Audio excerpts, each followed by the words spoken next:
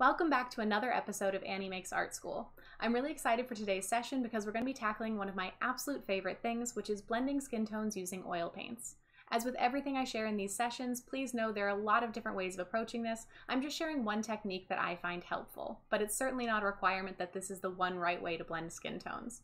For today's demo, I'll be doing a lighter skin tone and a darker skin tone, and we'll talk my way through the process with a time lapse sped up by about 4 times, so we should be able to get through both of these processes in about 15 minutes.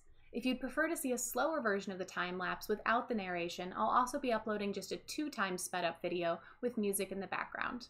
If you guys have any questions, feel free to drop them in the comments below. And also, if you have tips or tricks that you like to use when you're blending skin tones, please let me know as well. I'm always excited to hear other perspectives and opinions and to try new things.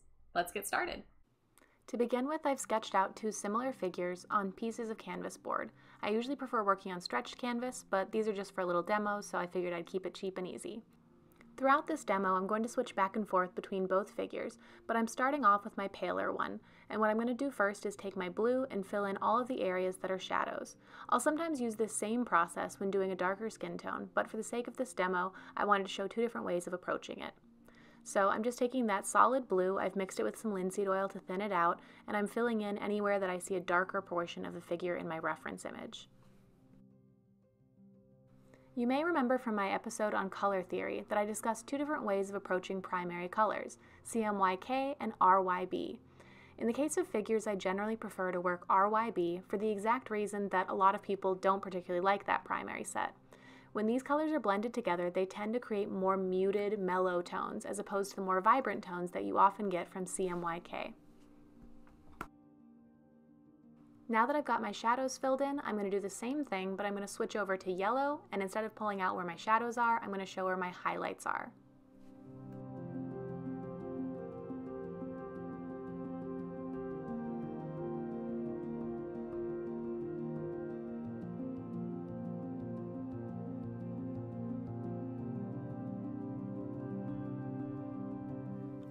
Next, I'm going to grab red and fill in my middle tones. This is an important step because not only is it filling in the areas that were left blank, but I'm also going to use this as an opportunity to blend some of the transitions between colors.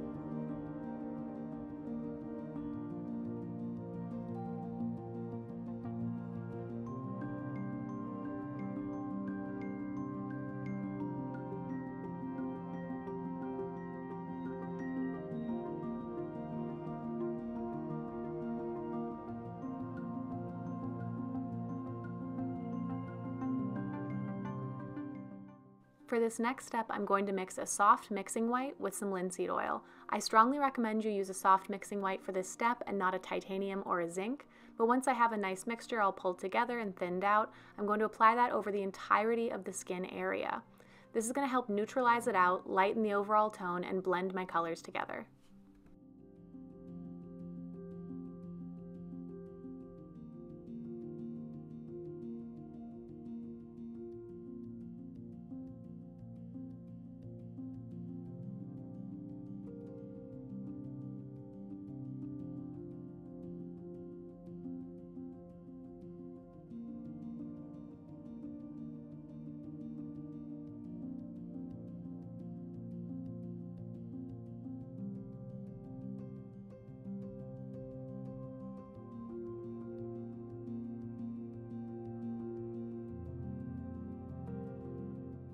We still have a ways to go on that piece, but now let's catch up a little bit with our second piece.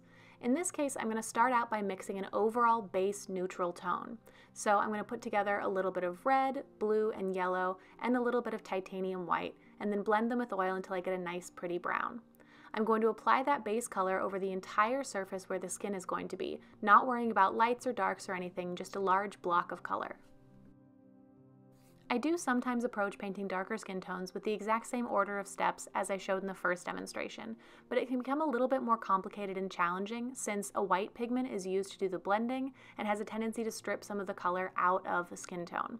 In this case, I'm giving myself a nice creamy darker base to work on top of, so as I go back in later and add in those primary colors, they won't be bleached out too much.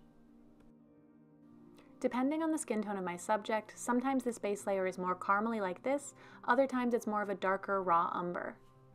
So now I'm going in on top of that brown layer, and I'm doing the same process from the earlier piece, starting out with my blue as shadows, then I'm going to work my way through yellow for highlights and red for midtones, blending all of them together into that base layer.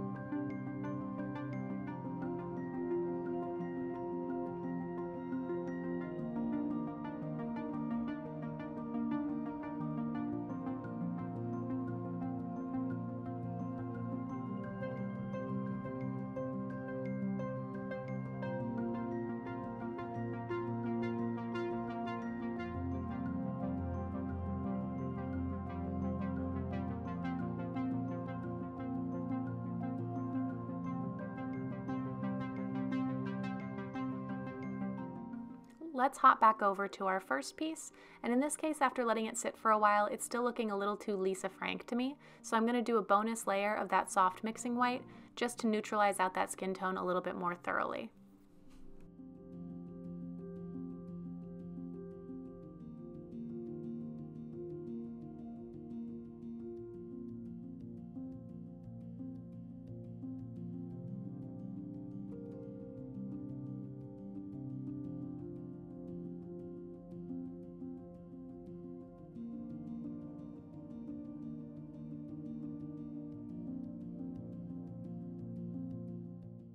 At this point, this piece is starting to look pretty washed out, so I'm going to come back in and put some really dark shadows. I'm using a raw umber, although sometimes for this step, I'll just blend together a really dark purple using the same red and blue I used for my primaries.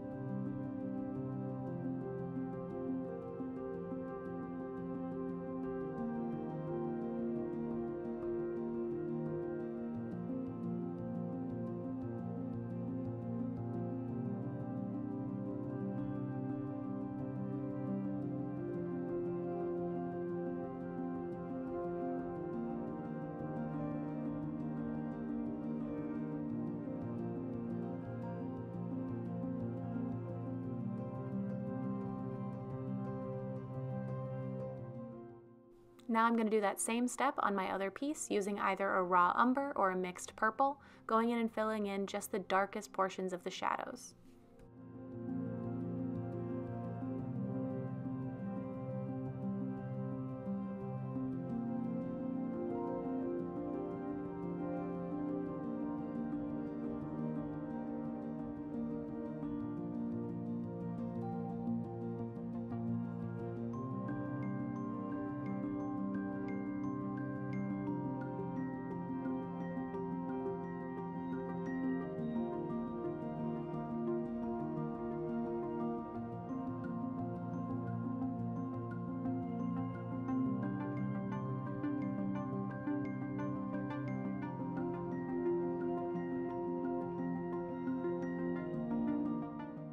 Now we're going to do one of my favorite steps in the process, which is adding some unexpected pops of color. In this case, I've decided to go with kind of a bubblegum pink for my paler skin tone, and on my darker skin tone, I'm going to use a really lovely light lavender. There's really no right or wrong answer in terms of adding in these pops of color. It helps to look at your reference picture and see if you're missing an overall kind of color quality from that reference, or you can just kind of play and experiment. Sometimes I'll use a bright minty green. A lot of times that purple is one of my favorite ones to incorporate. The more you do it, the more you'll get a sense of what's going to look fun and good and what's going to look a little wacky.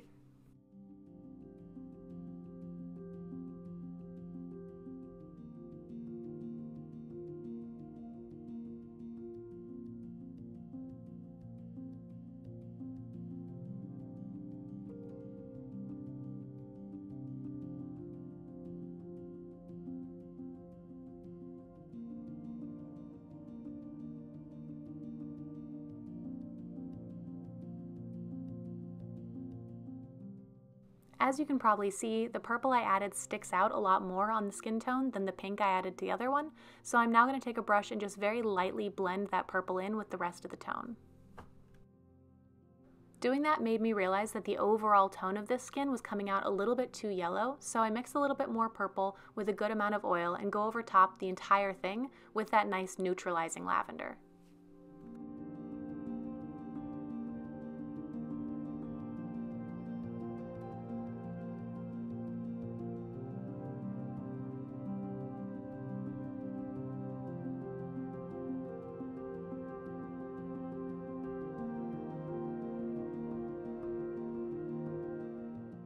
With my skin tones mostly done, at this point I'm going to start adding in details like the undergarments and the background.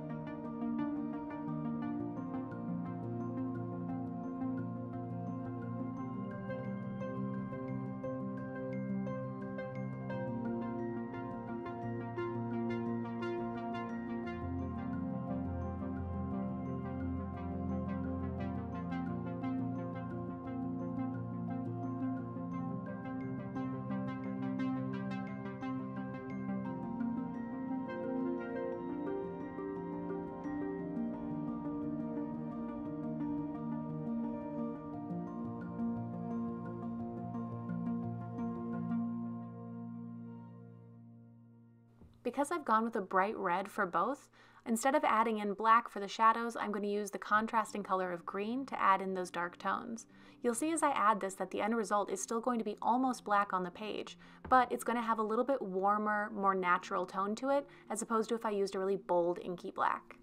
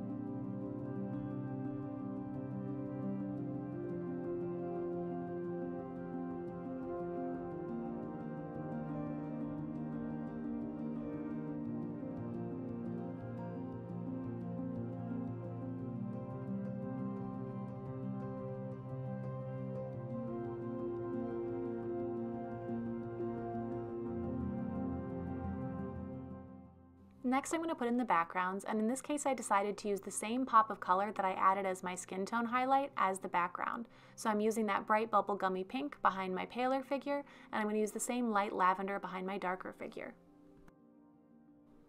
Again, that's definitely not the only way you can choose the colors in your piece, but it is a nice way to kind of tie things together and give them a sense of continuity.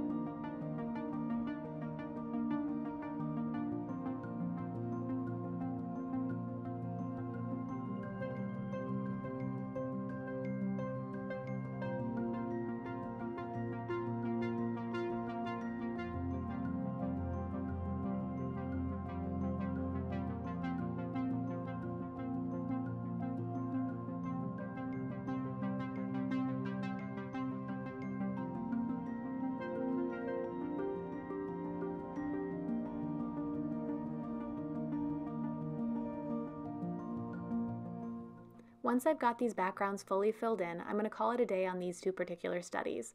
If I was going more in depth or working on a larger piece, I would probably spend a little bit more time drawing out the darkest shadows and the brightest highlights, and would probably do a round of glazes, drawing out some of the colors that are more subtle within the skin tone.